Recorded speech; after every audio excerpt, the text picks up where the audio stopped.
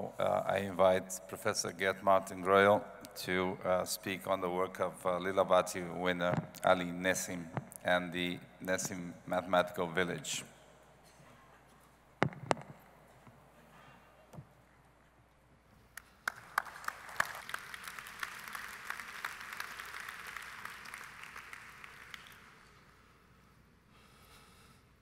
Okay, it's an honor and a great pleasure to present the work of the Leelavati Prize winner. That's the man with his impressive beard, which you see, Ali Nesin. And it's called Ali Nesin and the Nesin Mathematics Village. And I will explain to you what the Mathematics Village is and what is his work with this. First, let me recall the citation. Ali Nesin has been awarded the Leelavati Prize in 2018 in recognition of his outstanding contributions and great achievements towards increasing public awareness of mathematics in Turkey, especially because of his tireless work in creating and developing the Mathematics Village as an exceptional, peaceful place for education, research, and exploration of mathematics for a wide range of people. Before I come to his work on outreach, and you will see that my talk is, and you will expect that different from the previous talks, it has many pictures and will explain what his achievements in mathematics outreach is, but a short scientific research career. First of all, Hüseyin Ali Nesin was born 1957 in Istanbul, and he is Turkish citizen. From 1977 to 1981, he studied mathematics at the University of Paris 7 in France. Then he went to Yale University. In 1985, he made his PhD. From 1985 to 1991, he had a position at the universities at Berkeley, Notre Dame, and Irvine. And from 1991 to 1996, he was associate professor at the University of California at Irvine. From 1996 to today, he is professor and chair of the mathematics department at Bilgi University, Istanbul. His research areas is mathematical logic, in particular model theory, and algebra, in particular group theory, and the interaction between these, and he continues to work on this. Now, I come to his return to Turkey. That was, as you have seen, after his position at Irvine. Ali Nesin's career took a significant turn on the death of his father, Aziz Nesin, a legendary Turkish writer of over 100 humorous and satirical books in 1995. Nesin gave up an academic career in the US and returned to Turkey to ensure the continuation of first of all, the charitable Nesin Foundation, established by his father from the earnings of the rights of his published works. So that was his first motivation to go back to Turkey. But he also changed his life in order to realize his vision, the enhancement of understanding of mathematics among the youth as an essential force for the economic, social, and cultural development of his country. Here you see a picture of Nesin working with elementary school students. So he actually, his activity ranges from elementary school to high school and mathematical conferences. So before I come to the Mathematics Village, let me just describe his outreach program, which is related to it, but which does not concern the village. First of all, he founded, staffed, and chaired the Department of Mathematics at the newly established Bilgi University in Istanbul. So when he came back to Turkey, he became the chair of this newly formed university, and he created the math department there. Then he was the founder and editor-in-chief from 2003 to 2030 of the Mathematik Dynastie, the world of mathematics. That's a wide-ranging monthly magazine for the popularization of mathematics. So for instance, there was articles about foundations of mathematics, theory of limits, derivative, graph theory, group theory, and p-adic numbers. And it's surprising and astonishing that each issue was sold about 20,000 times, which is an impressive number for such a kind of monthly magazine. He created his own publishing house. He published popular mathematical text, including 9 of his own works, but as well as curriculum text from the mathematics village. He prepared an open source courseware material in Turkish, which is now available online via the Turkish Mathematical Society. He is the author of many popular mathematical articles in Turkish periodicals aimed at the national audience, and he developed and taught supplementary mathematical instruction program for undergraduates outside the regular school term. It was designed to bring the students quickly to a competitive international level. You see, when he came back from the US to Turkey, he realized that the young students needed more education, and he wanted to bring them quickly up to an international level, and therefore he created these supplementary mathematical instruction program outside the usual courses.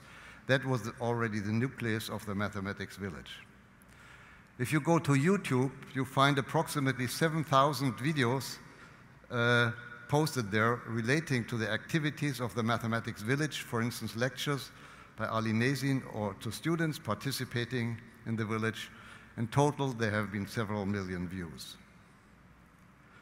Also, he received several prizes for his activities. For instance, in 2010, the prize from the Turkish Mathematical Society for expository excellence for his open source courseware. He received further prizes for his textbooks.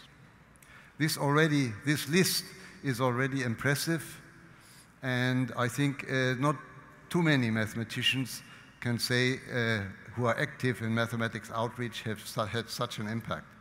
On the other hand, what is exceptional is this mathematics village, which I'm not going to talk about, well, now going to talk about. Here you see the village. It's actually a physical place somewhere in the nowhere and the most non-expected place in Turkey, near the village of the city of Izmir, near the village of Firenze. It's a global view of the houses of these villages. It is fully devoted to the enhancement of understanding of mathematics of gifted students at all levels in the inspiring environment and stimulating atmosphere of a summer camp or winter camp. Now it's running all the year. So what I want to stress is what makes the work of Nesin unique and goes in fact beyond all envisaged activities for the Leelavati Prize is his creation, organization and development of the Nesin Mathematics Village. And now I want to explain a little bit about this village. First, the construction of the village. The supplementary mathematical instruction program which I talked about was, he gathered kind of schools in different places and gave courses and interactions, not only courses, but let the students interact, but that was too complicated to organize in different places and so on, and therefore he was looking for a permanent place. So in 2007, Ali Nesin, together with the architect, actually self-educated architect, and also a prominent Turkish linguist, Sevan Nizanyan, started the construction of the village. Here you see the library, the Sevan Nizanyan library, how it looks today. Many practical and architectural challenges to transform the site in the nowhere. As you can understand, there was basically nothing, into an inspiring environment in the spirit of a new way of conveying mathematical understanding. I will come to that a little later. The bureaucratic and political difficulties to create the village were, how even much greater than these practical problems. And I want to talk a little bit about these problems. First of all, the authorities refused official building permit on flimsy grounds. They said because the land has no official registered street.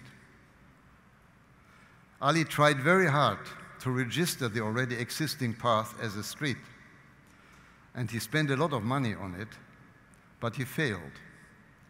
The building permit was never denied, but it was also not granted, and it's still not granted. After some time, he gave up the idea of getting the permission to build, and he started the construction.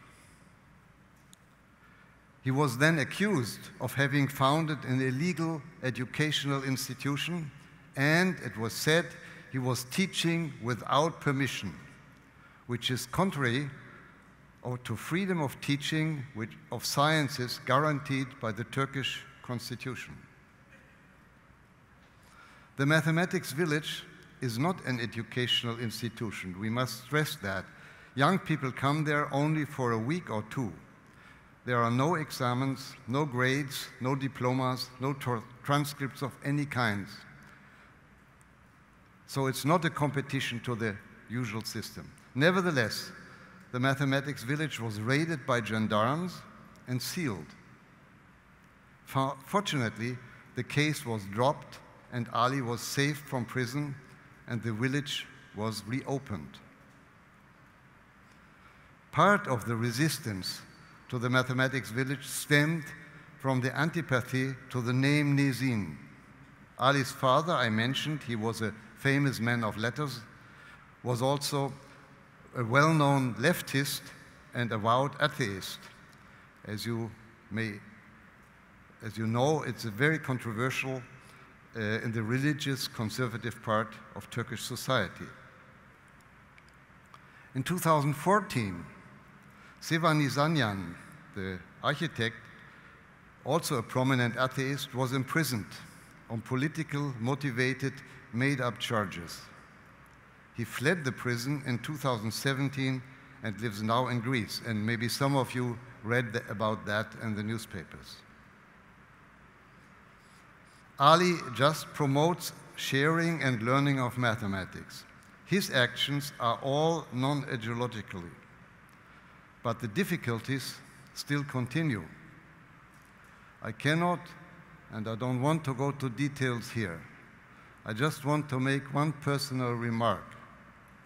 You know about the difficulties of journalists, academics, scientists, maybe and mathematicians in Turkey. Several of them, of our colleagues, have been accused because they signed a petition for peace. This is nowadays considered a crime in Turkey, and I think our colleagues, all the scientists, need our full support and our solidarity. This is not directly related to this village. I wanted to say this. Now, there was support for the village. First of all, Ali received support from his colleagues and from students, not only within Turkey, but within the international community. Lectures were given initially in the so-called Langlands shed, named in honor of Robert Langlands, who donated a significant part of his Shaw Prize and recently also of his Abel Prize to the village. Here you see Ali teaching in the Langlands sheds in 2007. The continuing support of the international mathematics community in giving advanced lectures on a voluntary basis played also an important role in the success of the project. The operation of the mathematics village is now self-sustaining, with public donations used only for purpose of expansion and development. Now, developing the village. At the first years, only 100 students participated in the summer program at the undergraduate and graduate level. They were taught by Ali and by some enthusiastic mathematicians. The building complex expanded and more students could be admitted. Turkish graduate students also volunteered to give courses. Moreover, the village has now become an important venue for international conferences. In addition to university students, high school children from the age of 14 were admitted to the 2-week summer camps during holidays. The fees of these high school programs are $25 per day, reduced or waived whenever there are financial difficulties. I mention this because this is basically the income on which the village runs, paid by the parents. Here you see picture Ali teaching, and this is a very typical picture. I have seen several of the movies and the videos at YouTube, and he waves his hands, and you see on the right hand this young student just imitating him as really contiguous. The project enjoyed such a good reputation that it was considered an honor to be admitted. There are many more applications than they can admit. Many of the lectures are now viewable, as I said, on videos on YouTube. While normal high school education in Turkey is focused on university admission with typical memorizing, the focus in the mathematics village is on communicating, understanding, and independent thinking. Teaching and learning in the village. Here you see pictures from students participating at lectures in the village. The 2-week cycles begin and end on Sundays with the departure and arrival of hundreds of students. The university level courses are organized according to topics. The range of the topics is large. Lie algebras, Fourier analysis, measure theory, representation theory of groups, to mention a few. But also interdisciplinary topics between mathematics, philosophy, physics, and computer science. For instance, in 2018, if you go to the webpage of the village, you can find high school philosophy summer school and an international Aegean School of Human Rights. All teaching in the village is voluntary and unpaid. In return, the accommodation and meals for the lecturers is free. Most of the courses are in Turkish, but some are in English.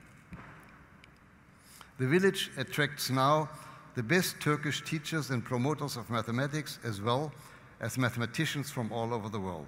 Many lecturers are former students and previous summer programs in the village.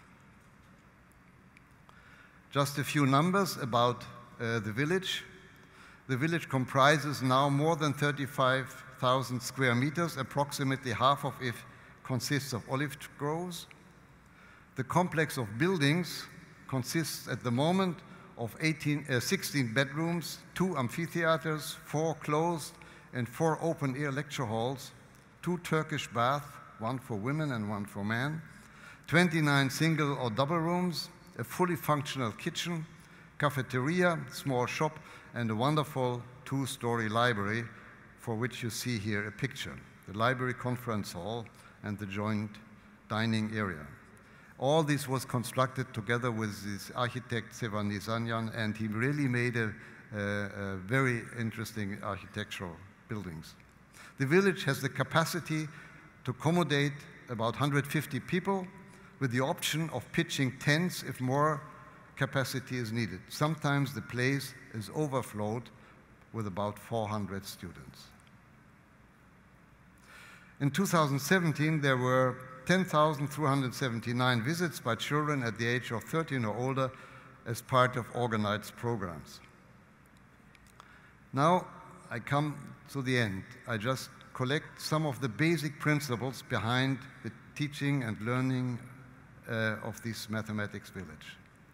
In 2014, Ali Nesin had expressed his ideas to expand the village by constructing adjacent philosophy and art villages with the words, "The whole valley should be dedicated to education, not to a standard one, but a pirate one." And this pirate one idea is actually what guides him also in mathematics. This idea has been put into action. An independent theater school has been established on an adjacent site, also with the assistance of Sevan Nisanyan. The Nesin Mathematics Village is now a cultural magnet, even a tourist attraction, also partly because of the architecture. The governing aim is access to knowledge, education, and freedom, based on the principles of safety, independence, and responsibility. Quoting Ali, "It's not possible to have a proper education in an environment without freedom. You can give average education in an environment with restricted freedom, but not a proper one."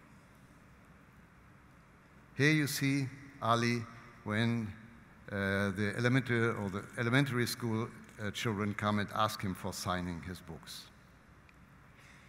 Conclusion.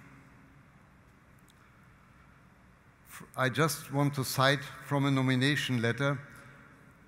He, Nesin, is more efficient in the popularization of the mathematical culture than the whole Turkish Ministry of Education. Here you see the lecturer in an open-air theater. And I want to cite the status of the Leelavati Prize. The prize is awarded to a person in recognition of outstanding contributions for increasing public awareness of mathematics as an intellectual discipline and the crucial role it plays in diverse human endeavors. I think it's hard to imagine someone else who has earned this award more than Ali Nesin. Thank you very much.